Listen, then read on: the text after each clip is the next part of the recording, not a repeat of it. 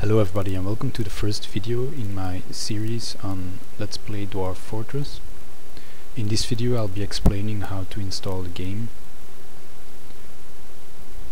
To install the game you have to go to the website of Bay12 Games, the publisher of this game, and there you can download Dwarf Fortress for Windows, Linux, Macintosh and so on.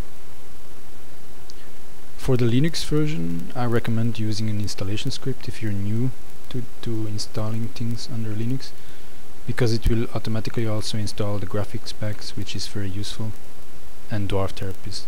On my computer Dwarf Therapist didn't work, I don't know why, but I'll have to figure that out. For Windows I recommend that you go to search the Lazy New pack, because it will also contain all the useful utilities that you need to play the game, including the graphics pack. So if you want to play the game on a Microsoft desktop or other computer, then you should download the Lazy New pack. I will include a link to these pages in the description of the video so you can go and find these.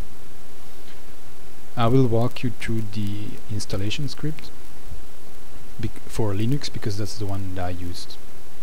So once you've downloaded the script and you execute it, then you have to accept the license and you have to choose a location to install the file, and then you can choose your graphics set. Now you might wonder which one that you should choose. I chose the Phoebus graphics set, which you can see how it looks on this page.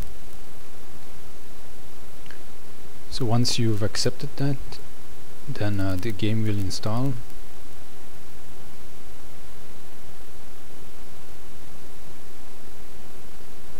And once you have installed it, then you can run Dwarf Fortress simply by running df start. So Dwarf Fortress, and this is Dwarf Therapist.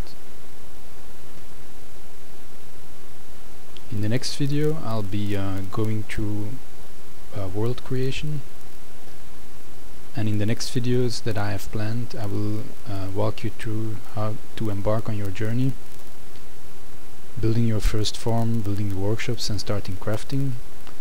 These crafts are needed to sell to the trade caravan.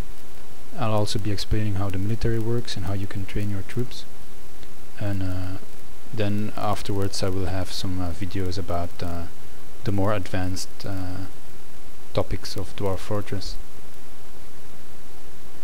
In these videos I'll try to explain everything from a beginner point of view. I'll also try to explain the basic keyboard commands and other things like that. So see you in the next videos.